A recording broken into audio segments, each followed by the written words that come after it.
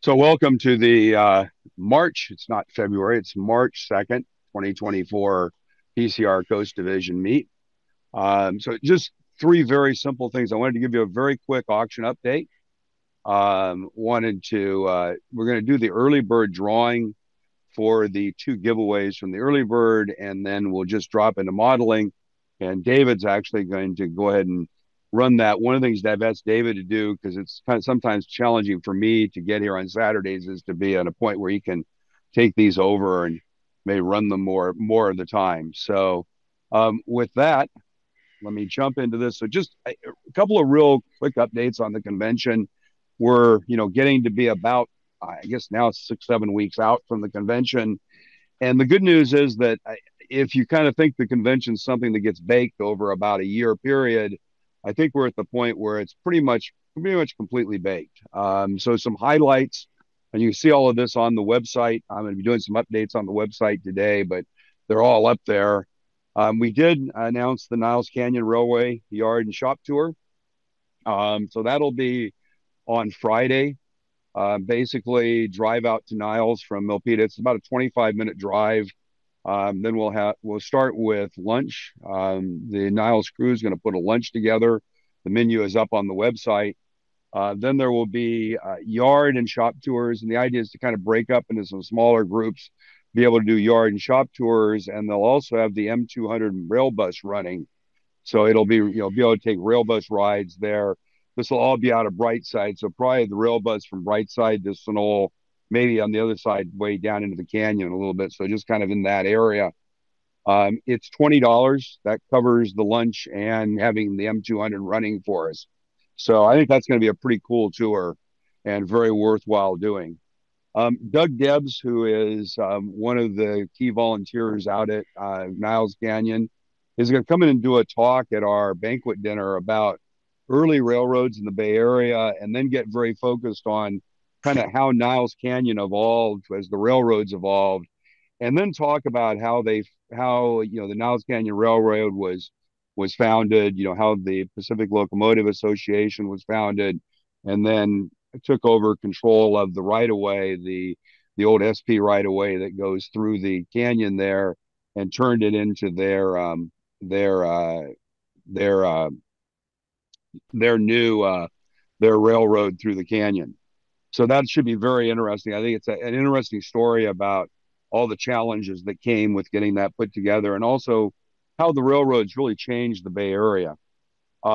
We actually have over 40 layouts open. If you go up on the website, you'll see that they're now arranged into tours on days. And if you go look, you'll find that each of those tours now is laid out individually, so you can see, which layouts are open each day and which tour location, and decide which ones you want to do. So you can actually begin to plan your trip and say, do I want to go to, Niles Canyon on Friday, or do I want to do one of the layout tours? Of course, one of the nice things is the Far East Bay layouts will be open Friday, and the Niles Canyon is in that area. So you can go to Niles Canyon, and then, if you decide to leave at 3:30, hit a couple of layouts before the end of the tours for that day. As we were talking about a few minutes ago, I think we're up to 42 of our clinic slots have been filled. There are about 3 left. So if you're thinking about doing a clinic or would like to do a clinic, this is kind of the last chance to submit your clinic. And I'm then of planning course, for one of those being Larry. Yep. what Larry, yeah, we put some pressure on poor Larry here. I know. I know. I've got my, well, you can't see it, but I've got my manual for what we used to do on the railroad to measure traffic. So, Nice. Cool. Nice. And then, of course, the things that have been there, the vendor swap meet, the convention car. One thing, and this is something I'm going to get on the website today, daylight sales, unfortunately, wasn't able to come for the whole event. And quite frankly, we don't have enough tables to let them spread out a lot of merchandise. But what they're going to do is come on Saturday, and they'll have a table in the vendor area on Saturday. And if you want to order anything from them, if you mark it for local pickup, they will bring it on Saturday. So if you want to order a shirt and you don't want to pay the $7 shipping, you can mark it for local pickup and then pick it up on Saturday at the convention. And then of course the virtual convention, I think we're up to, last I looked, we're over 50 registrations for the virtual convention. getting a lot more registrations from out of the area. So that looks pretty exciting. So the next thing I wanted to do here was to do our early bird drawing. So our early bird drawing is basically anyone that was registered um, before January 15th is automatically entered in the early bird drawing. So what we've done is we've taken all those names, put them in a spreadsheet, and that spreadsheet has a random number generator with it. So I'm going to show you guys. This is basically, so essentially these are all the names over here. They're just, if you use spreadsheets, this. They're just a bunch of rows. So we have 110, but there's a heading, so that's 109 rows. And simply all these this is a random number between 1 and 109. So basically, every time I put a new number in here and the sheet recalculates, we get new random numbers. So, and then I also have a listing from the hotel for everyone who's registered for a room. So what I'm going to do is I'm going to go back over here and I'm going to put a new number in, and we're going to draw the actual numbers for the drawing. And then what we're going to do is we're going to start with drawing one. And if that's someone who's registered at the hotel, they'll get the suite upgrade. If it's someone who's not registered at the hotel, they will get the $50 gift certificate. And then we will look at the other three until we find somebody who's got a hotel room to give the suite to. So does that make sense to everyone? It's kind of a way to structure it, because it didn't make sense to give a suite upgrade to someone who didn't have a hotel room who's local, because it wouldn't be of a great deal of value to you. So we kind of came up with that way when we talked about how to do this. So what I'm going to do is I'm going to put in here a new number, and we're going to hit it once. And that's our random number. So our first number is 33, which is Anna Salas. So let me see if Anna Salas. Hey, Anna's Phil, on. Yes. Phil, that's my wife. So let's exclude my wife and myself from that. Okay. Then we will just, I'm not going to hit this again because we did it once. So we will just jump to number 14, and 14 is Paul Deese. And I know Paul Deese is in fact registered. So Paul Deese is our suite upgrade. In fact, I think hopefully he's coming with his wife, so he'll have a little bit of an upgrade there. So that's our giveaway for the room for the upgrade is Paul Deese. So number 4 is our next one, and that's Jeff Howe. And so Jeff Howe is the winner of the $50 gift certificate. So I will get those two written down, and we will go ahead and communicate with them. So with that, I'm just going to open it up for just any conversations anyone would like to have.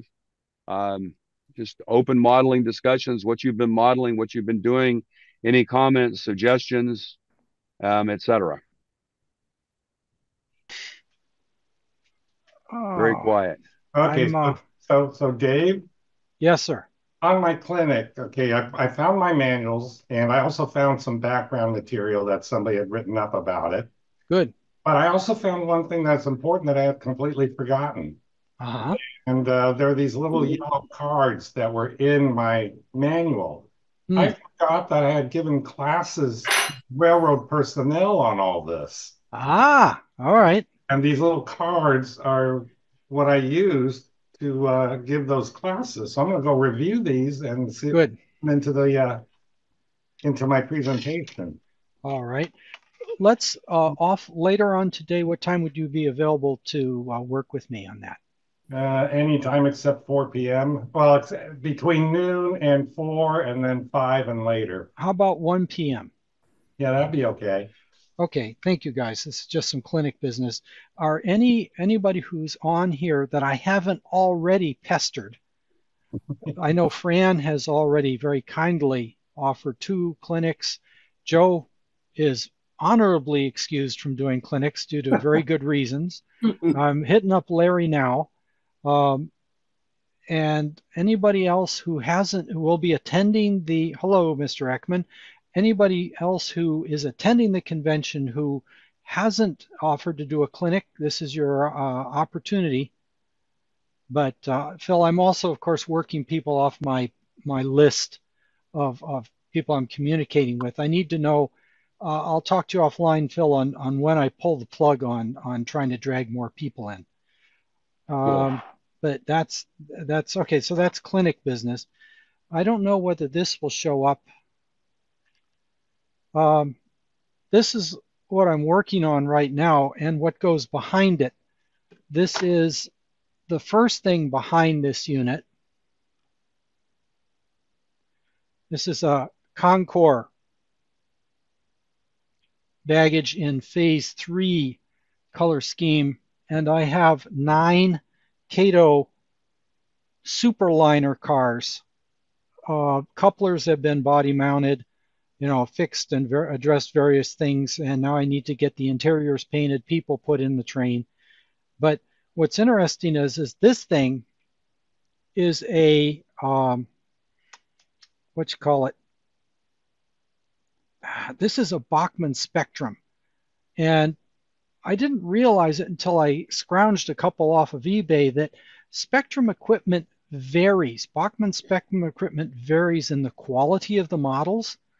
I didn't realize it until I got these, tore them down, and the trucks, for example, there aren't actually bearings in these trucks. The axles just snap into the plastic side frames of the trucks. There's no separate metal bearings, for example.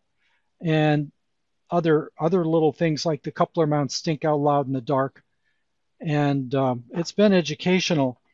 I have gotten this one running, got DCC in it and stuff, but it's been an interesting thing. I finally broke down and I just got my hands on 2 Cato F40 PHs, and I think what I'm going to have to do is do the Catos and then keep the Bachmann's as backup power. But it's been an interesting project. The one thing that these guys have is you can see the little strobes here, which are 3mm white LEDs, and they work pretty well. They're pretty obvious. The strobe is flashing, and I like having that detail. But that's what I've been working on. Is I just got this bee in my bonnet some time ago because my wife, pardon me, a previous wife, yeah, I know, a previous wife and I rode the Coast Starlight back in the 1980s, and so this is my model of that train, and being an interesting project, although not inexpensive, as you might guess. Getting the Cato stuff, which is out of production, off of eBay, they don't come cheap. But you guys probably knew that. That's what I've been working on when I haven't been pestering people about doing clinics. And you've been doing a good job pestering people about clinics. Well, I started too late, as Phil can let you know, and so it's been a busy game of catch up. But everybody's been been good sports about being pestered about doing clinics, and many have stepped up to the plate. So we're going to have a good slate of clinics, and I actually need to get my soldering clinic PowerPoint put together. No, wait, not the soldering, the car check-in clinic PowerPoint put together. So I've got to get busy on that too, and work on my layout, which I've put into the layout tour, which ought to provide some amusement to those who come to see it on Saturday afternoon, because it's not a gigantic railroad. And but it's what I'm working on. Dave? Yes, sir. Thing I've got a suggestion for populating your cars fairly inexpensively. Yeah. Is you can find it, there's a circus set of people that were, attendees at the circus. Oh, yes. Making a note. And it was just huge, like 3 or 4 sprues of about 25 people each. Circus audience figures in HO. I'll see if I can find and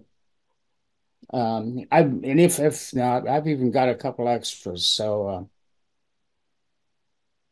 yeah, thank you. So I missed some. I was waiting to talk about something till John Cockle came. So John, are you on and ready to talk a little bit? So can you hear me? Yep, we can hear you. It's good. So We've got. Okay. Before I So throw this. I give you a disclosure. Let me give you a disclosure here first. I'm up in the mountains, up in Tuolumne County, and a Oh, massive tree comes down the street and knocked out the power and everything. So I'm running right now off of a one bar off the cell tower across the valley. So drop. Well, one bar wasn't enough. Exactly as he said, drop out. So John was going to talk about. We kind of set up. He was going to talk about and present some stuff about March 10th. But unfortunately, I don't think he's going to be able to do that. So that's a week from Sunday, a week from tomorrow. John's back. Here we go. Yeah, John, I'm not sure your cell coverage is good enough.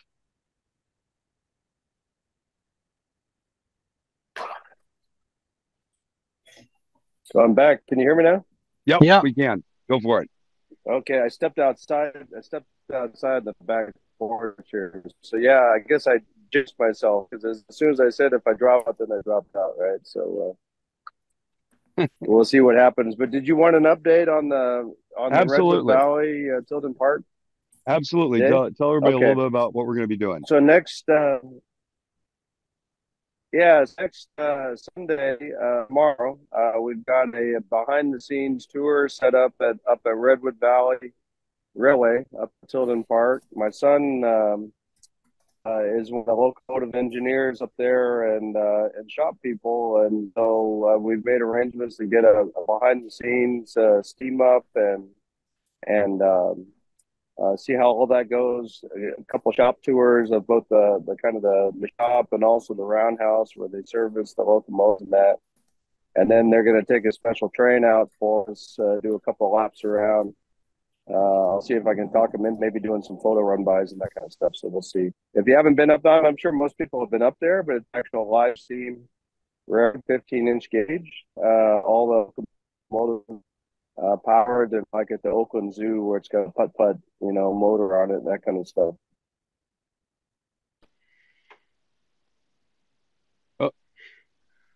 Well, this may be a multiple conversation. So, John's back. Yeah, I had one question. At the moment, I'm slightly disabled, and I'm just wondering how much walking would be required. I'm going to let John respond to that. Yeah, I caught the very end of that. So the question is, if for folks, what are the accessibility challenges, John? Just real quickly for anyone who has, potentially accessibility issues. Yeah, so to walk between the shops and kind of get up to the upper barn and shop where they do the machine shop, it's on a unpaved trail. This is all stuff that's not accessible to the public, so they're not ADA accessible from that standpoint. But for the platform and the train ride and that that part is accessible. So and then I cut out there. We are going to go down to Golden Gate Live Steamers is right next to them, and the path going down the Golden Gate is paved, and it's I think it's ADA accessible, and so that should be appropriate. But I sort of getting into the shop buildings and getting up to the upper shop is not. I assume it would be ADA compliant, but the shop area is tourist, and I'm not walking too well these days. Yeah, I would advise probably not then, because like I said, it's through the redwood trees and it's uneven kind of setup, and so you might want to consider all that. I'll take a real close Google and take a look. Yep, good idea. Yeah, they have a website, I think, and then they have more information. But again, if we're doing the behind the scenes piece, that I would say that's not. So just to be honest, so yeah, behind the scenes, they're not set up for that. But it should be a good day. If we show up between 9:30 and 10, and then we're gonna do the tour and all that, and a couple rides. They open up for public rides at 11.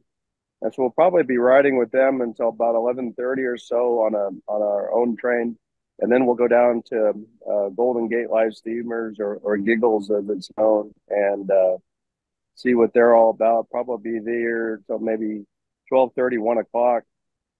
And then I do have three layouts lined up in the Berkeley, El Cerrito area, and I'm got a bird dog and some more. But myself, Jim Radke, and Chuck Araftik, I think is how you pronounce his name. Yep. We've got at least three committed to just being open, drop in, say hello, see the layout, that kind of stuff. There won't be any formal op sessions in that, but we'll get out a map, and I'll have some maps printed up for Saturday too, showing the locations and the addresses there. A nice convention warm-up. That's true. But yeah, exactly. A convention warm-up. Lunch will be on your own, and I've been tasked by Phil here to come up with some ideas. I live in Berkeley, and so I'll come up with some ideas, kind of as you come down off of Grizzly Peak. If there's some ideas, there's a Barney's Burgers and some other just kind of basic stuff, sandwiches and that kind of stuff. And then lunch will be on your own, and then the layouts, like I said, I've been asking people from 1 to 4 to be open, so that's kind of that time frame. It should be fun. It's interesting. I tell people. Connections here, but go ahead. Go ahead, John.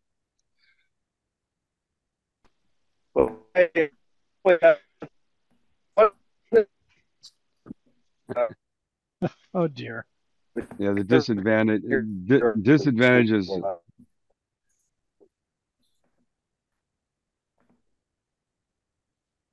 That he's going at all considering the storm, I think, is amazing. Yeah. Yeah. So yeah, I was saying, it's interesting. I don't know, multiple folks have been on the last couple we've been on, but I have to say that both of the last tours we've taken, the Niles Canyon one and the Roaring Camp one, there was at least something that came out of that was intriguing, that you learned, that was very interesting. We went to the Niles Canyon one, the Kraus Maffei engine, and kind of the story of the cultural difference between German engineering and locomotive maintenance and U.S. engineering and locomotive maintenance, I thought was an incredibly interesting thing, and that they're restoring that. And then we were down at Roaring Camp. I know, unfortunately, we only had about 10 people at Roaring Camp, but the interesting question at Roaring Camp that came out of that visit was, how do you start a cold steam locomotive that's oil fired? That's an interesting question, because it turns out the way you burn oil is you have to atomize it. You have to spray it. If you think about fuel injectors and that, they spray things in, because you've got to have the oil or gasoline has to become a vapor spray, and that's what burns. If it's just a liquid, old oil, heavy oil liquid, just doesn't burn that well. So if you don't have any steam pressure to do the atomization, you can't have a fire. So, if you go back in the old days, they used to do it sometimes by starting a fire with wood and heating it with steam. A lot of times in the roundhouse, they would have the boilers set up where they could pipe steam from a fixed boiler in the roundhouse to the engines to start them. And then a lot of times, they would have a shunt engine that would have steam hoses on. If you look, you can see those sometimes, and they could pull up to an engine and connect up and actually give it the steam to get the injectors running to get it heated up. So the question is, if you're running a railroad like Roaring Camp and you don't have a boiler in your shop and you don't have a shunt engine and you really don't want to build fire, how do you do it? And so when we got there on that Saturday morning, all of a sudden they pulled out a hose from the shop and plugged it into a quick connect on the side of the engine and opened a valve. And what they do is they use natural gas to start the burner off. And they run the burner on natural gas for about 45 minutes to get the engine heated up. And then they've got enough steam pressure to run the atomizer, and they switch over to oil. And I thought that whole thought process, I would never have thought about that. I just find it a very interesting, how you do this and thinking about how different it is. We're so used to getting in a car or quite frankly, getting in a locomotive, you hit a button and it starts up. We don't think about the process that they used to have to go through to get these engines started. So I thought that was, I'm looking forward to learning a couple of things similarly up at Tilden next weekend, things that I never knew before. So I don't think they burn bunker, do they? I don't know. They probably burn used vegetable oil. It's Berkeley. Do you have a list of the open houses? Oh, the layouts? Yes. For next Sunday? Yes. I think John said it's himself, his layout, Jim Radke's layout, which is, very much a big operational layout that is under construction is probably the right word. And then Chuck's layout, which is, if you've never been there, just an amazing layout to see. So there'll be at least 3, and hopefully hopefully get at least 1 or 2 more. So this is not tomorrow. This is next week. This is a week from tomorrow. Yes, this is March 10th. And I'll get an email out with more detail, probably about Wednesday or Thursday. But yeah, it's March 10th, which is next Sunday. Thank you. Oh, you're more than welcome. But by the way, speaking of layouts, I actually last night ended up talking to Daniel Niemeyer. Has anybody been to Daniel Niemeyer's layout? So Daniel Niemeyer lives in Oakland, and when you get his layout, he'll be open on Saturday at the convention. I don't think he'll be open next Sunday. Didn't set that up, but on Saturday on the convention he'll be open. And when you get his address, it's an address in Oakland, and the apartment number is 2503 or 2403, I think it is. And so you end up pulling on. I use Waze. You pull up, and you're driving to the building. You pull up, and you literally drive right to the edge of Lake Merritt, and you turn left, and it says you've arrived. And you look there, and it's about a 30-story condo building on the edge of Lake Merritt. And so you park and you go into the doorman, and doorman says, "Oh yeah, go up the 24th floor." You go up the 24th floor. You walk in. There's a door with a crossbuck up by the door. You knock, open the door. You walk into a room, and the building's about probably 60, 70 feet on its side. And you walk into a room, and literally you've got a 50-foot wall of glass that starts about 2.5 feet off the floor and goes to the ceiling. And on the right, you can see San Francisco. And on the left, you can see the Berkeley Hills, and you can see all of San Jose because it's looking out over the lake. There's nobody in front of you. And built in front of that is an S-gauge layout that is just amazing. So I talked to him. He's going to be open. One of the layouts, I really think if you get a chance to go see it during the convention, you absolutely shouldn't miss it. It is one of the most startling things to see, to look at the layout, and then look at, you got the layout in front and you look behind, and there's this incredible view of the city and stuff. What he and his wife did was they moved into this building, and his wife had actually suggested to him he should take his S-gauge trains and set them up previously. So when they moved in, he said, "Well, I really like to have a place for the train." She said, "Well, let's just buy 2 condos."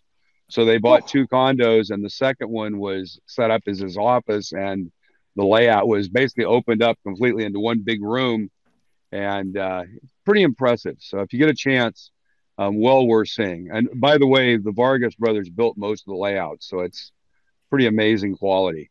Now, what is he modeling? It's East Coast, New York. Kind of the wrong backdrop up then. It's the wrong backdrop. You're right. Unfortunately, depending upon your view, the tour is going to be during the day. I happened to visit at night. It was very interesting at night with the lighted view out behind. But like I said, it's one of those really cool layouts to go see, and kind of an amazing location. So kind of sell you on coming to the convention if you haven't already signed up.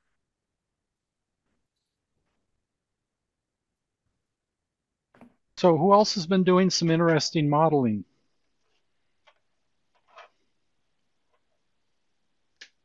Anybody? Well, mine's a bit extreme. I'm raising the foundation of my house at 1 end, 4.5 inches.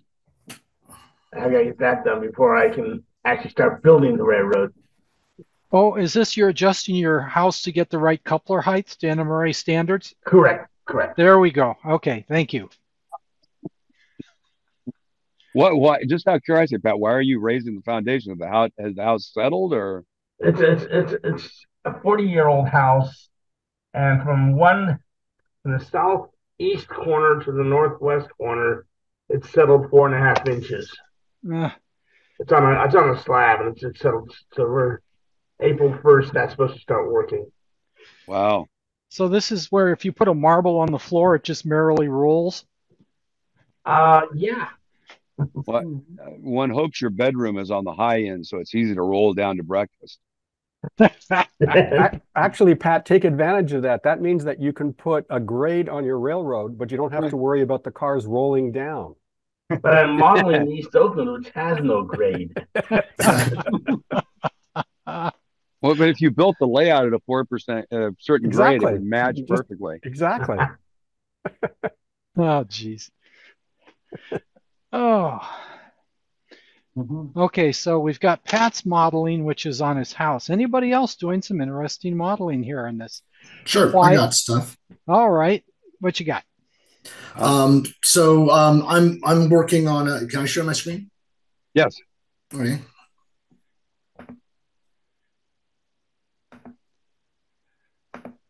So I'm working on a. Let me just. So this is what I'm building in my office, which is where I'm sitting. It's about an 8 by 12 room. So I decided that I was going to have a space on my left for building and testing modules. I'm going to do my modular layout in my garage, but I'm going to build and test and play with them in my office here. So I have a CCCON 34-foot module in development on my left. And then it comes around a corner, and then I'm implementing Inglenook siding, which is not as well known as Time Saver, but Time Saver didn't fit.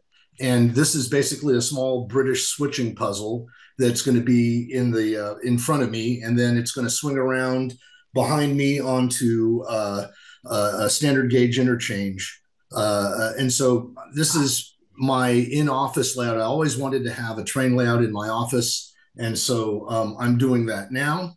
On the way to doing it, I decided, although the module has a Tortoise DCC controlled switch machine and a Caddy uncoupler, I didn't want to do that here because everything is literally, I can touch the track in front of me if I reach forward. So this is sort of the view of my computer desk is the stand-up desk on the left. I have a modeling desk, which is the butcher block on the right.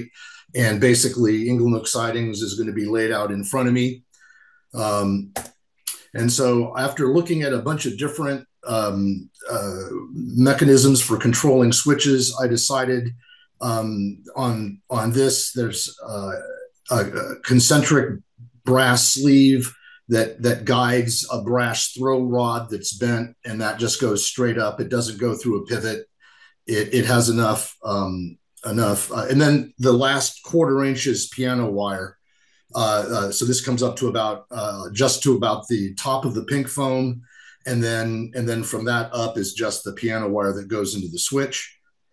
And then this is a prototype for what I was doing for my manual uncoupler, and these are the parts for the next generation version of my manual uncoupler that I'm about to put together. It basically has a pull choke that's going to lift the neodymium magnets up to the bottom of the Pico track, and I like using that for my uncoupler. So I'm just about to put the uncoupler together, and then I'm going to put it in the track right in front of me with the first switch this weekend. So that's what I'm working on.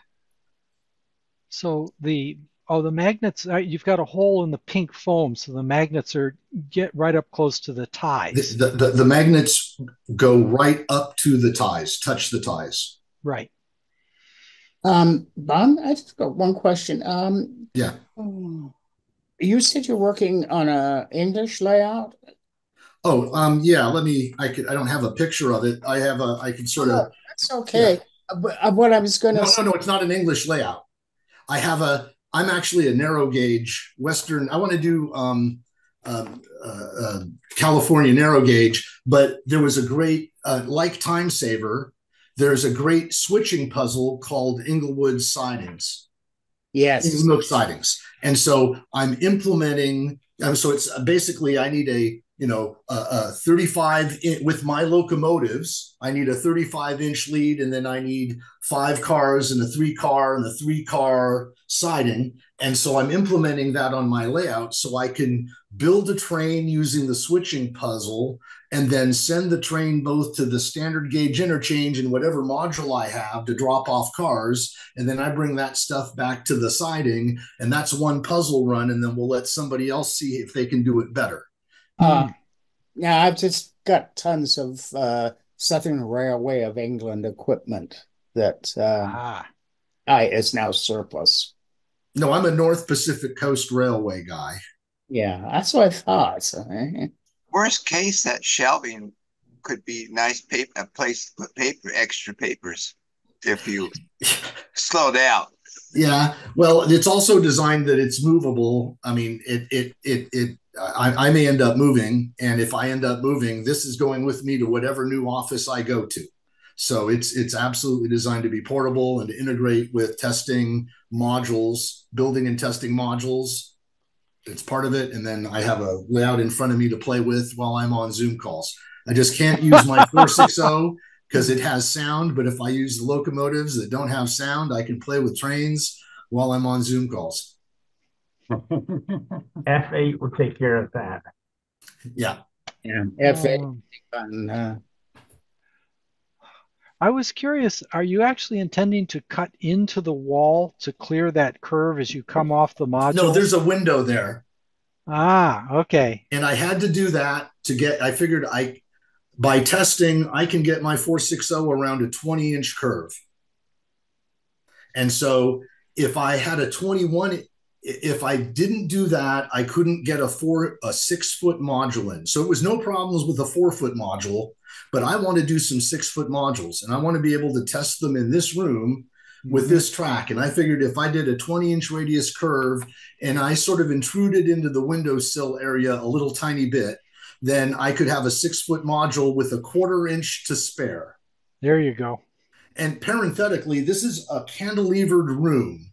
So part of the room bolts to the house on this side, and the other half of this house is on some stilts. And there is a slight slope on the floor, not 4 inches, but it's about 3/4 of an inch as you go across. And this confused me as I planned from the floor up. And so instead I ended up planning from a horizontal run on the wall, and then I just used a level to track where I was going to go. And that's how I found that part of my floor was down 3/4 of an inch. Yeah. Well, the other approach is what I did in my garage layout here, where the garage floor is sloped, is I just put a T-nut in the bottom of each leg and have a 1/4 bolt so I could get it fairly level to work around that. But that technique was from my modular railroading days. Yeah. Yeah, but it makes a very nice setup. I got my module, I got my desk, I got the track in front of me. It's going to go, there's a bridge. I'm going to make a mud flat bridge. I decided I'm not doing a trestle. I'm an East Bay Area East Bay guy. I want to do a mud flat bridge across that. And then over there that's going to be my standard gauge. I'm just going to run a piece of 4-foot standard gauge track, because nothing makes narrow gauge look narrow gauge like standard gauge. Right. And I remember from being in the East Bay Club in Emeryville, how grand I was in the narrow gauge area of that when I was a kid, but I remember how grand the standard gauge stuff was there. Yes. Well, you just have to come over and visit us over at the Alameda County Central in Pleasanton, and you can sit there and look at one side and look at the O scale, then switch over and look at the HO, and my gosh, what a difference it is. I'm an HO guy, but some guy named Ed Holm got me to help the guys in the O scale, and so I've been doing some work over there with more to do. But now I own an RSD 15 O scale locomotive, and my goodness, you go to pick the thing up after HO, you reach over, you grab it, you go to pick it up, and it goes, no, It just stays on the rail.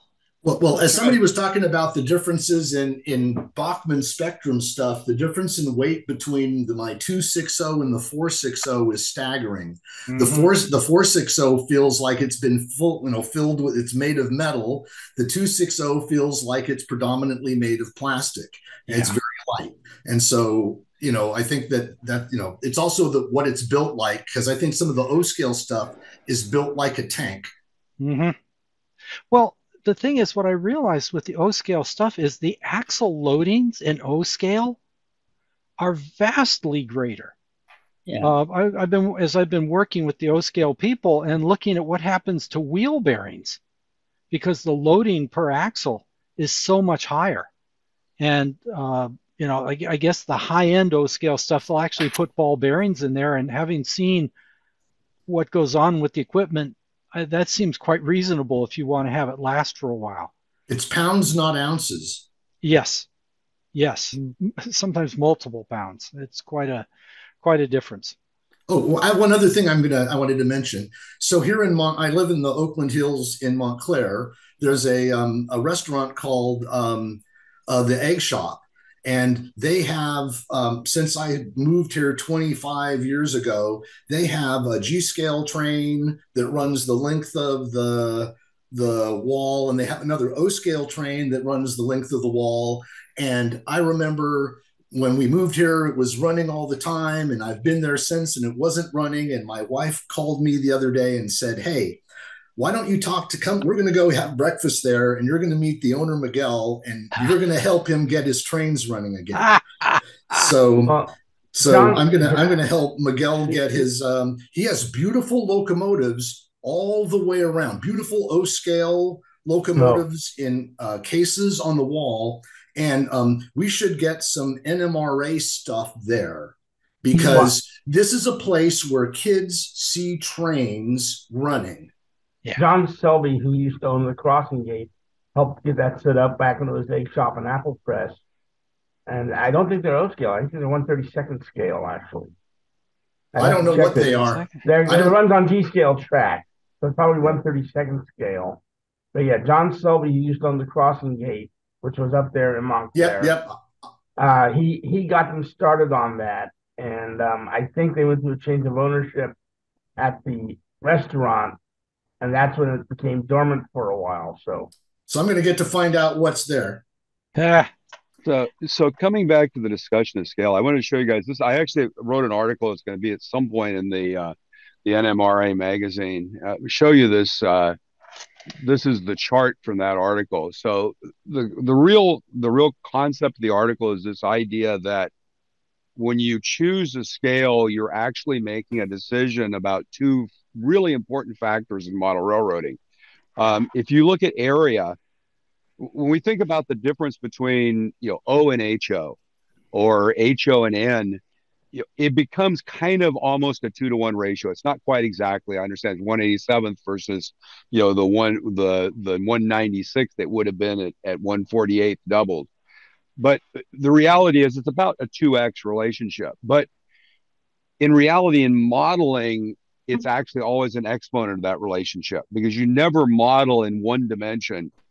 You always model in 2 or 3 dimensions. So if you think about area, that's 2 dimensions. So if you look at the green curve on the left, that's a 2-digit exponent curve that says, if you start with the area you can model in Z, you start seeing that, N is going to be almost a quarter of what you can do in Z, HO, so on down, S, O, G. On the right is detail, and detail is volume. So it's actually a cube relationship, so an exponential cube. So, if you think about the relationship with the O and HO from a volume perspective, it's actually about 7.8 to 1, which, by the way, is the weight thing. It's going to be 8 times as much weight, and it's 8 times as much volume. And so the idea is, if you look kind of in the middle there between HO, S, and O, is kind of this changing relationship between area and detail.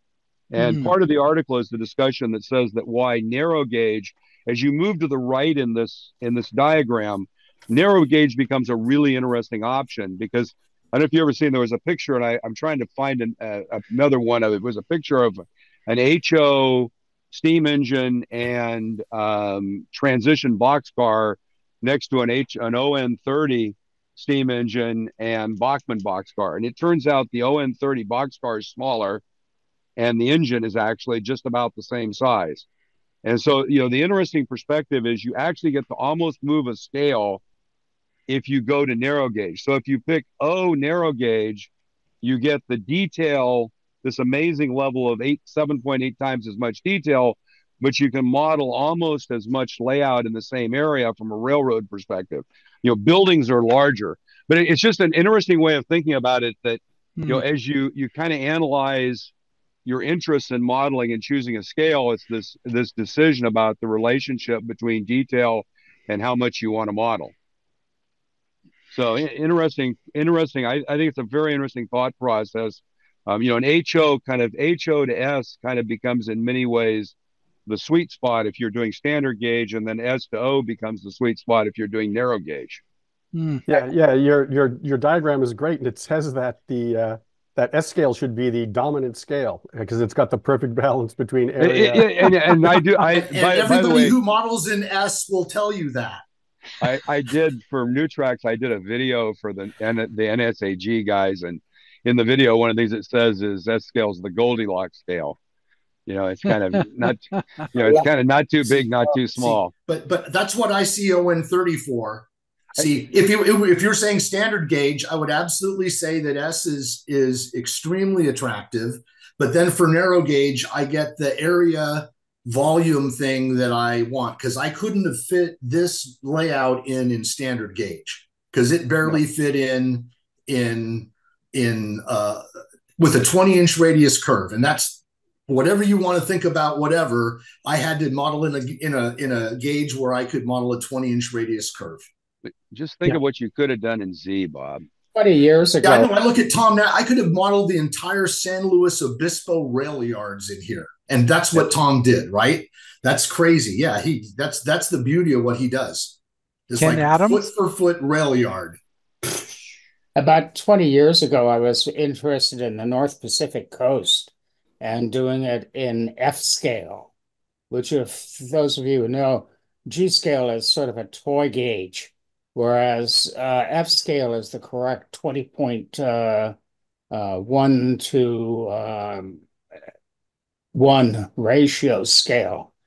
And I really, because I'm a modeler for more than a train guy, was building the freight cars, the Carter Brothers freight cars that the North Pacific coast had, and they were enormous. I mean, yay!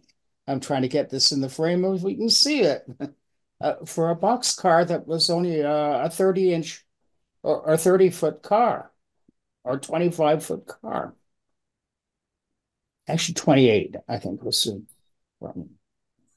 So there was a question in the chat about the NMRA National. And if everybody saw this, the National Train Show at the Convention Center was canceled in Long Beach. So normally what's happened at the NMRA conventions is there's the NMRA convention, and it runs for basically Sunday to Sunday. But on Thursday, they set up, and then Friday, Saturday, and Sunday is what's euphemistically called the National Train Show. Tends to draw the big vendors. Kind of, by the way, the train shows we don't get like Amherst and that, or they do get a lot of the big vendors. It's somewhat similar to that, but it typically has not had a lot of the, what I'm going to call the table vendors, the vendors that set out tables and put a bunch of, boxcars all over the tables. It tends to be more, the large vendors like Bachmann, Atlas, LGB, then tends to be a few large hobby shops that set up kind of a hobby shop within the show. And then some of the, I'll call them larger independent vendors, and Azatrax or Stale Trains or that kind of thing. That event was canceled. The reason for canceling, as I understand it, is that there were issues with the hotel around drayage. I don't know if you ever done anything with a hotel, or a convention center. A lot of times the convention centers will have a stipulation you have to use their drayage services. So basically you can't carry your own stuff into the convention center. You have to pay somebody to do it for you. And that turned out to be a huge issue and was buried in what had happened in getting together and getting the hotel. So the decision was made that it was just not going to be economically viable. So my understanding they've done is they're moving the train show from being a separate event to being at the hotel and be part of the convention. Between us, I actually think that may be better because they may have the possibility of having more smaller vendors and more interesting thing for the attendees. Not 100% sure, but it'll be interesting to see. They're trying that this year, may become the way of the future, quite frankly. The only other thing I've heard is that the narrow gauge layouts, normally they're not large, or not narrow gauge, the modular layouts that are set up at the National Train Show, they have a huge area normally for modular layouts, typically 15 to 20 modular layouts. What they're going to be doing in Long Beach is those will be in the hotel area, but because they have limited area, they're actually going to have two shifts. So some of the modular layouts will be set up at the beginning of the week. Some of them, different ones will be set up at the end of the week in the same space. But the good news is that hopefully it'll be available for everybody during the convention. We'll see how it works out. I quite frankly, if you've been to both the NMRA convention and the narrow gauge convention, what I find is I never buy anything at the national convention because I'm a narrow gauge modeler and there's just not that much selection there. And most of the people that are there are not selling things. They're either hobby shops that are things you can buy regularly at home, and I typically would buy at home, or they're vendors showing and just looking at what they're doing. I think it may actually be a lot more interesting for the attendees of the convention, the way it's going to turn out this year. We'll just have to see how it goes. But I think it's part of the evolution of trying to understand how to manage the National Train Show going forward. So, yeah, tough choices. What happens when you go to a large city or major metro area for a convention? Now, if you'd done it in Modesto, you wouldn't worry about that. Yeah, and so much, many of us are used to the typical train show we have, the great train show, where the concept of drayage is totally unknown. Everybody carries their own stuff, and you watch all the vendors there, and they carry. I mean, and even if you go to the big train shows back east, where they do have some of the vendors, like a Bachman or an Atlas will show up, they typically do it all themselves. There's not the concept, but the big convention centers in big cities that do. I remember when we used to do big trade shows in high tech. They were completely done by these people. I mean, if you want to plug into the electrical system, you had to hire a $120 an hour electrician to plug the plug in for you. So it's just that's kind of the way those venues work, and that's how they kind of manage the business. So they serve a different clientele. It's not, on one hand, it sounds bad at the first cut. On the other hand, from the perspective of attendees to the convention, I think it may actually end up being better. And I think there was already discussion next year. The convention's going to be in Michigan, and it's actually a ways out from Detroit. And I think in that convention, there's already been a big discussion about what they do with the National Train Show at that convention. So, yeah. Good. All just part of changes. I have two things, Phil. Sacramento, and there's a huge national train show there, and it was every major vendor from everywhere, Europe as well as the U.S. Hey, Pat, before you leave, Pat just left saying he's going to a San Leandro meeting, and Joe, you may want to give him a call and tell him that it's not happening. Okay, well, there's a San Leandro Zoom meeting anyhow of officers and things. I've got to leave for it too. Oh, okay. I got to go get on the San Leandro Zoom. And Larry's got a meeting too. I had two things, Phil. First of all, that graph you have, you can put in two more curves. One curve, availability of prototypes. In other words, how much variety is available in each scale. Then the other curve would be an inverted curve for cost per unit. That is, pick a locomotive that's available across the range from Z to G, and then what is the cost to buy? that in each of the scales, because that also, I think, plays into the choice that people make. The first two you show are excellent, and I think a lot of people don't think about them. What they often more focus on is, geez, you mean how much do you want for a locomotive in this scale or that scale? And then how easy is it for me to find a particular Canadian prototype or a, you know, fill in the blank prototype. Those were a couple of things. Then the other thing here I was wondering about with, I don't know what we have left here, if some folks have headed out, which is I thought people who are offering clinics at the convention could say a few words about what they're going to be clinicking about. Friend, hey, Dave, would you like to?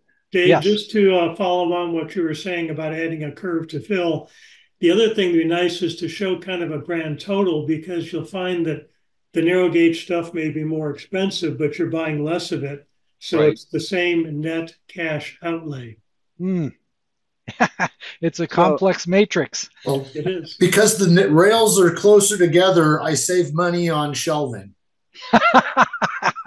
There you go. Or ON 2.5.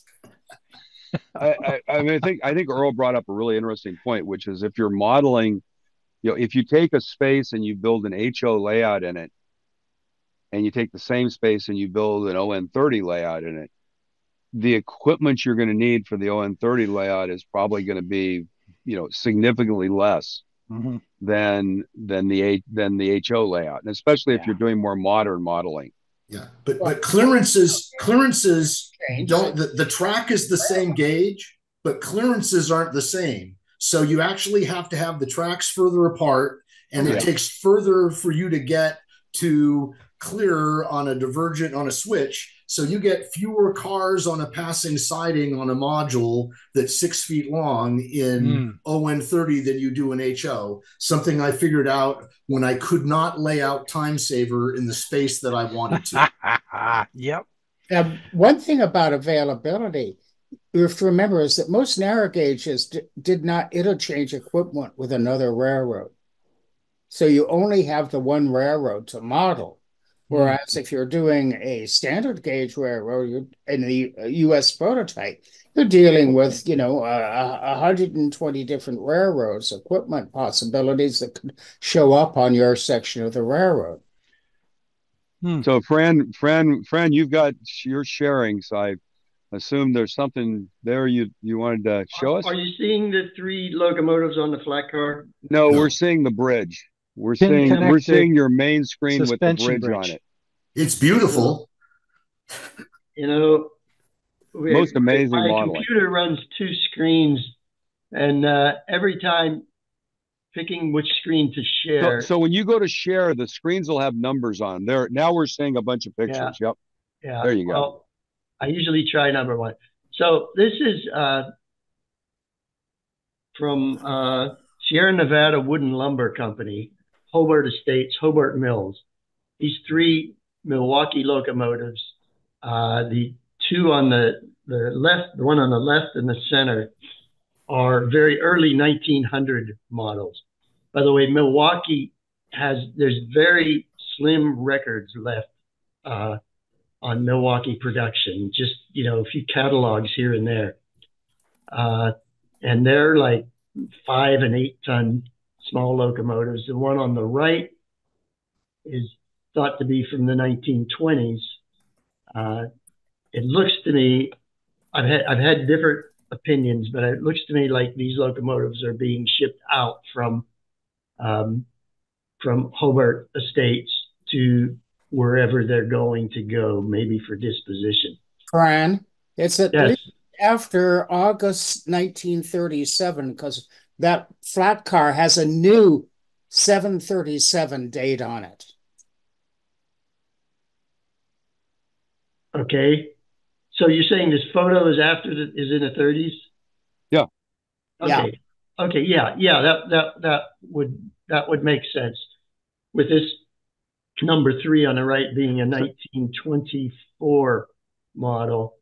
So, by the way, Fran, just to make sure context for everyone, Fran is going to do a clinic on early gas locomotives. early locomotives, and these are the kinds of things he's going to talk about. By the way, I love the blocking there. The wood blocking where they put looks like probably at least a 6x6 stuff down into the coupler pockets, and then they've got a block wedged up against underneath the engines to hold them in place on side to side. I just see that and I look and I say to myself that if that's Milwaukee Road Power, they must have had real trouble hauling trains in the mountains. Yeah, these are small switchers. This is the heaviest of them all, and this is the one that I could not find in any catalog. You see, it's got the more solid side frames, probably cast. I don't know, but a solid side frame.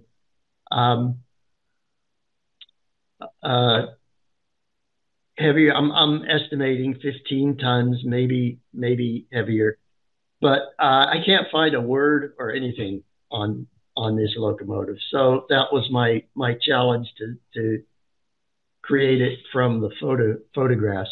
You see at Hobart Estates, at the Hobart Mills lumber yard, they just use these two, I call them buffers, two bumper boards with like automotive springs in between to push these carts around.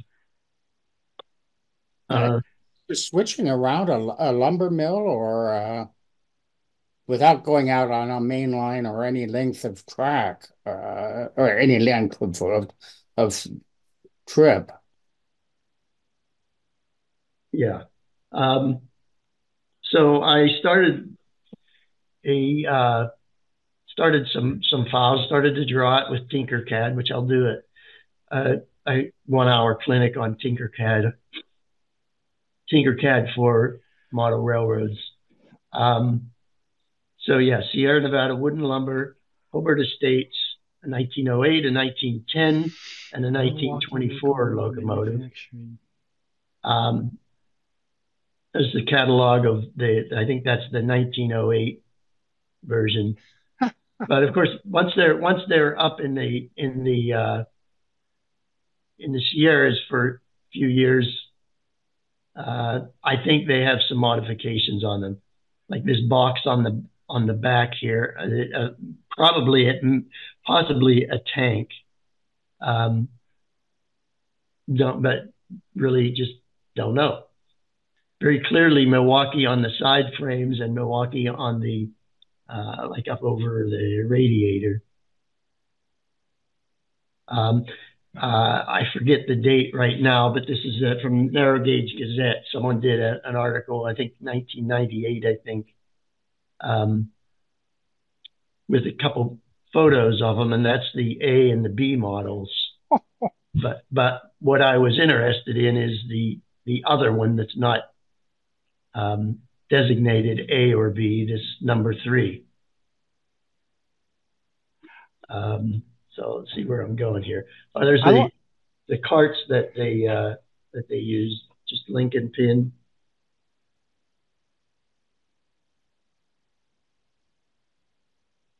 Those are basically buffer cart. Those are push cart, buffer carts, right? Yeah. The one, this one, I think they could stack lumber on it and push it around, but they could also just be spacer cars. I don't know for sure. This one, you probably wouldn't stack lumber on it. You just need it for the spacing. Yep. So again, the early models is fairly small. The number 3 is bigger and higher. I think by at least a foot. You see how the floor seems to me the floor is raised in here. If you step back one photo, because I think that one, the one before, I mean, that basically the frame, if you look at the side row of the frame, that almost looks more like a beam, where the next one is clearly cast, because the Milwaukee is cast into that. That's a big cast side piece. Right. And otherwise it's a channel That's a channel, right? That's a channel there. Channel beam, and it's a much lighter locomotive. And look at the track switch. It's one of those where turntable type turnouts. Yeah. You load on and the whole thing sort of moves around. What gauge is this equipment, Fran? I'm pretty sure they're 3 foot. 3 foot. I'm going by a Gazette article, which isn't like 3 foot. It's more like 2 foot gauge. What's interesting on this, if you look at it, it's a leaf spring. There's a single leaf spring there that basically connects in the middle, and the wheel and the axles are off the ends of the leaf spring on either end. It's, if you think about the way a car is generally sprung, the leaf spring's actually exactly opposite of that, right? It's connected to the car on the sides and the axles in the middle, and the leaf spring goes down. That's actually connected in the. It's a leaf spring connected in the middle with the two axles on the ends of it. Really interesting, but very lightweight design. I mean, you think about, look at how long those springs are, and how thin they are, and those are carrying the load of the engine on that versus the other one, which, because they went to the cast frame, then they went on the next one to I think to coil springs that are inside the cast frame if you look at the next one. So I'm sure that's a lot of how they increased the weight on the locomotive, was they totally changed the suspension. And what they needed was they needed more vertical travel within the suspension to put a coil spring in, so they went to a cast side frame. Fran? That's interesting. Did these things have an air compressor? They didn't need one, did they? No.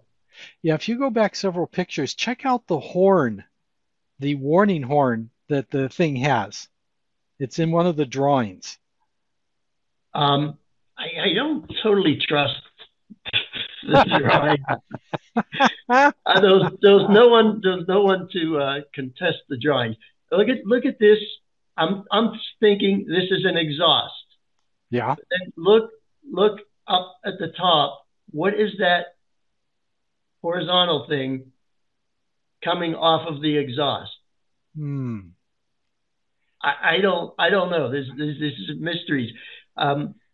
If anyone has a better source for Milwaukee, I exhausted my my searches, like looking for a catalog. You would think this would be in a catalog, and it's not. So let's keep going here. So there was another article in the Gazette of a guy who built this. And anyway, if you want more information on that, it's a pretty nice job, but it's kind of freelance in between the A model, B model, and then the solid side frame. There's my parts. Yeah, there's a set of printed parts. There's one of my first tries. I like the see-through grills. Yeah, I think I'm getting to the resolution limit, as well as the material limit on how fine I can make something with this resin printer. I'm actually afraid people will break them, so I've made a couple with what do you call it, wedding veil material. That you know what's a great screen material? If you go on Amazon, you can buy round pipe screens, and you can buy 100 for about $6, and they have them in different diameters. They go up to about a half an inch, and they look like nice mesh fine screen, and they're very inexpensive. Yeah. I've used them. A lot of them are stainless steel, and they're kind of tough to cut. Yeah. But, they are good, and you can get them really fine. But that's where I'm looking good, Fran. I'm at on this. That's the second version. Again, I left out the resin grill, and that one I put the wedding veil material. Yeah, I'm thinking next generation Amtrak power. That looks great, Fran. Thank you. Nice. Mhm. There are the carts. Parts non-operable, but I could get real wheels and axles. These are filament printed wheels, 3D printed wheels, and they're not going to be operational. They're just going to be for scenery. And also now you can see the end grain. I got wood grain in them. Beautiful work, Fran. Yeah. The 3D printing work is outstanding. Yeah, thanks. So what is your other clinic, Fran? One's on the history of small gas locomotives, and I have to not take full credit for it. I'm doing what I can to supplement Randy Hees's clinic from the 2019 narrow gauge convention. He had given me a copy of it, and for building critters, I usually send him a critter when I build it. And I contacted him and asked if he was going to be in the area for the convention, and he's not. But he gave me full permission to use the clinic information, the PDFs, and all that he gave me for anything I want to do. And so I've got a lot of his slides. I don't have a whole lot of talk for it, and I don't expect to. It's going to be a lot of, maybe group participation and photos of many gas locomotive, early gas locomotives. And, maybe before then I'll go over some of them. But there's really only about a dozen manufacturers that I'll talk about. Fordson, of course, Plymouth, Milwaukee. They're not coming to mind right now, but Hey, Fran, got a question for you. Back a few slides ago, there was, and David called it out, kind of a funky switch that almost looked like part of a turntable. Yeah. What's that called? If anybody knows.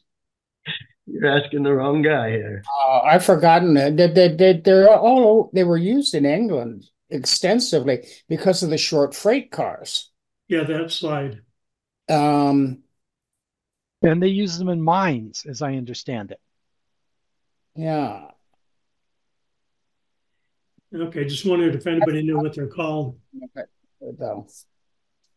Also on the end of loading docks, maritime docks, to get out off the dock and then make the 90 degree turn. Like you'd have a huge warehouse, and you'd have or a freight shed, and you'd have these little tiny turntables. They'd move the 12-foot. They were set for the 12-foot wheelbase of an English freight open wagon, and you move them around. And they were moved by horses or manpower. Yep. Probably not that dissimilar to the way they turn the locomotive, that turn the trolley cars, the cable cars in San Francisco. That little turnaround that's manual. Yep. They call it a turntable there, but that is more of a turntable there. But I can't remember. There was a specific name that was used in England for this type of switching. So we have Fran's there. Sorry, Ken. Okay. So Fran's doing 2 clinics. I'll toot my own horn here. I'll be doing a clinic on soldering for model railroaders. I don't know if anybody in this group has taken the clinic. I've given it twice already. And this is hands-on, not make and take so much as just make and practice to get experience, to give people more understanding of what's make soldering work and how to do a good job of it.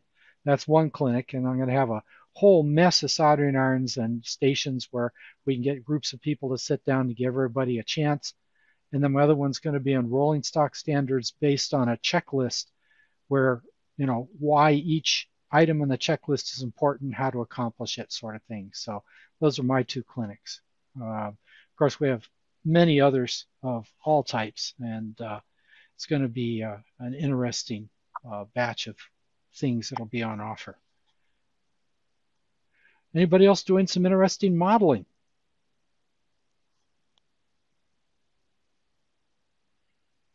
Nothing. I don't know. I sit here at my workbench and I look at projects and I say, oh, I've got to get this done, and never get to it. Yeah. Well, unfortunately, go ahead, Phil. Unfortunately, I've been conventioning. In background, I've been planning where if there's some interest, I'll show. I'm planning how to move my modules into a fixed space at the house, but that's coming together. Hopefully, by the time the convention's done, I'll be ready to start building the next pieces. Good. So, yeah, for those of us that are in the convention, a lot of our modeling time is modeling a convention in 1-to-1 scale. And we have to get of course, and if you're looking at it that way, you've got both the passengers we have to take care of, and then you got to have the porters and the conductors and everybody else to run the convention train. And Phil, for good or for ill, Phil's the engineer. Or are you the conductor? I'm not sure which. He's the train master. He's the train master. No, it's really Earl. I'm just trying to get some stuff done. I think you've been running it, Phil. Team effort. It's a team effort. Okay, I need to break away, guys. So by the way, just as a side, John Wubble just replied, and I think he's going to send us a kit, and Kaufman Graphics is going to send us something. So yeah, we're going to get a lot of interesting giveaways or door prizes at the event. So that should be exciting. Yeah. Yeah. So if you guys are interested, I'll kind of show you some progress. Also looking for some comments here. So let me throw something up here in my computer is fighting me now. What's going on here? There we go. I got clearly too much stuff over my computer. I upgraded my memory, so I don't have to worry any longer about losing memory. So I have a room. I've negotiated with the family to take what was a game room and turn it into a layout room. So this is basically, I've been for like a year designing a kind of a South Pacific Coast layout in ON30 around the walls. So this is kind of a lower level, starting with the mole in Oakland or in Alameda. This is Alameda running around to Newark, then Wrights, which is up on the hill, then a little bit of a helix here to come up. Wrights is up here, actually on the hill here, then Felton, and then coming around through Big Trees to Santa Cruz. What I realized is that it's going to take me 5 years to build this, and based on the way I move on things, and that means it's a long time. Plus, I've got the modules that I built. So I decided after the last set of shows to set my modules up in the room. So this is these all exist. Was set up until I took them down for the San Jose show. What I've got is a couple of actually wings that are just plywood pieces that bolt on and have a leg that become staging yards. So a staging yard on either end. This is a big module of Moss Landing. This is a module of a kind of a town that was originally in the Sierras, and this is Wilder Ranch within a couple of corners. So I got this set up. One of the things I realized was that the problem with building a layout like this in the room is there's no room in the room for anything except for being at the layout. And when I kind of looked at how many operators you can have in a room if you want to do an operating session, it kind of is limited just because of the aisleway space to about 5. when I set this up, I realized there were two advantages. One is that, and this is kind of a picture of that setup. And by the way, this is a roundhouse, or this is an engine house that's now at the ACCRS Club in Pleasanton. We needed to have an engine house for we were doing a new engine facility there. So basically, I've got the room for a table in the middle and some seating and that. And so what I decided after doing this that, gee, I can get to a layout much more quickly by using the modules. And it turns out I think it's a much more social environment. And it turns out you have just about the same amount of operations in that space. Yeah. So this is kind of what I'm looking to build. I don't say it's 100%, but it's getting close. So the dark green modules are ones that exist today. The light green are the three that I would build, that I'm planning on building. So essentially what we've got is let's call it a staging yard full train turntable that's long enough to take at about 54 inches any of the trains that I would run. These are 5-6 car ON30 trains. And the idea is you can run a train in, roll this around. It'll be built to kind of look like one of the ferries on the bay, even though there's not logically where it should be. But the idea is you can run a train in, turn it around, and run it back out. So, for example, if you want a passenger service, you can literally run the same train back and forth, north and south, for passenger service. The numbers here are the number of spots that are on the modules. So there's 14 spots on this module. These are the warehouse and building that I had at the convention last year. There's a cannery. There's a fuel facility. There's the Monterey fuel pier is modeled. And then over here is a car float. And so the idea is that, this is one switching area. Then this module here becomes, I've called it Castroville because it kind of fits into the area. This is a beet loading ramp here. Some miscellaneous switching in these areas, an oil vendor here. Wilder Ranch, which is a model of what might have been at Wilder Ranch, which is just north of Santa Cruz back in the 1920s, with a siding for a creamery and a siding over here for a stockyard. One of the things I struggled with a lot was originally I just had the track running through here, which meant I didn't have a siding in this area, which made it kind of hard to do operations. And what I realized was that if I put a turnout on this curve, I could bring the track out and actually run a 3-inch wide additional module, call it shelf, behind the module here that allows me to have a passing siding that runs from here around to here. What that means is that all the switching back in here can be done off the passing siding.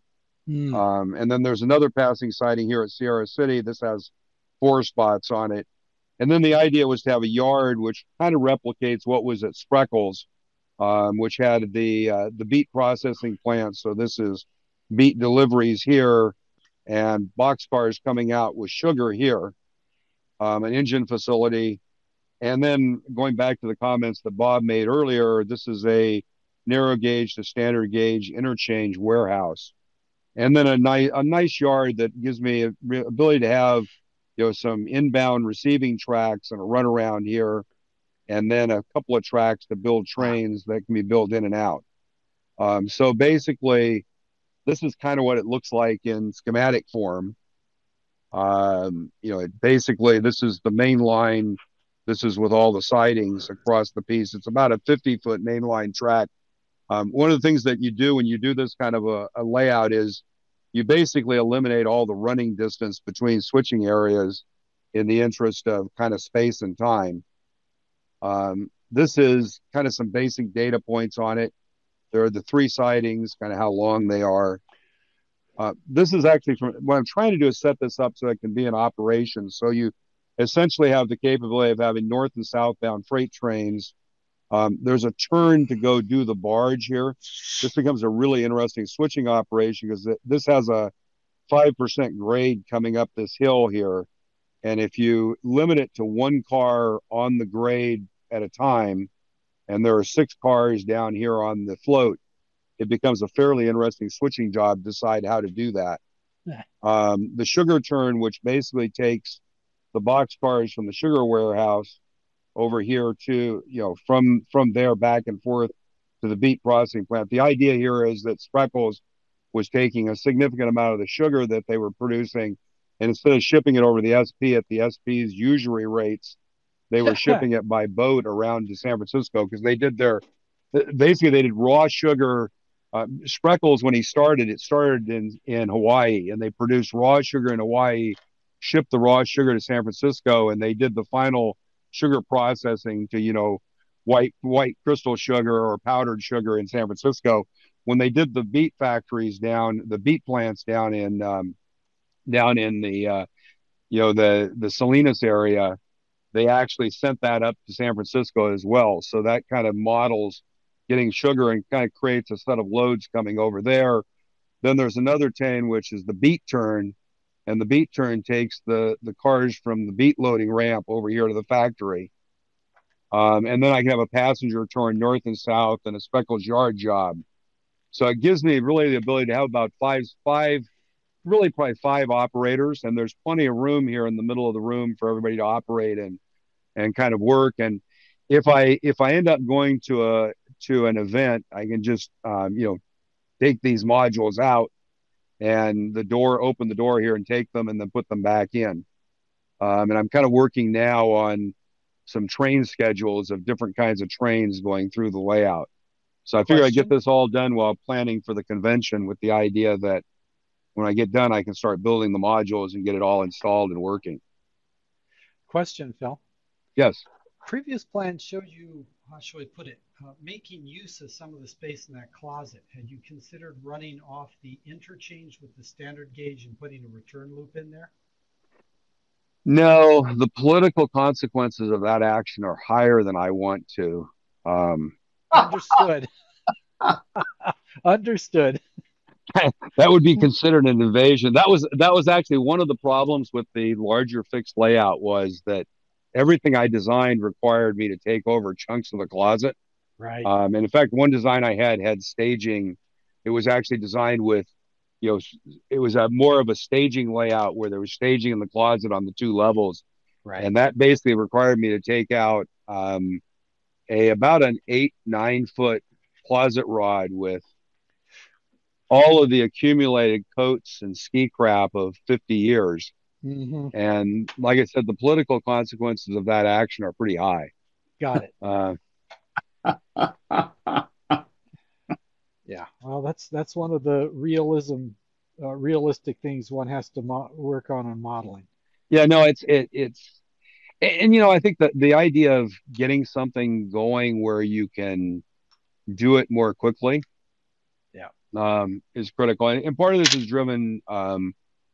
One of the members of the ON30 group had a stroke and decided he couldn't participate in shows any longer, and set his modules up in a fixed configuration. And it turns out it actually works out really pretty well. I mean, you don't have the 30 foot of run that you get, or 15 foot of run you might get in a larger layout between switching areas. But one of the things that's interesting is, you think about how you manage the trains properly, you can set it up so you don't have two people trying to switch using the same tracks.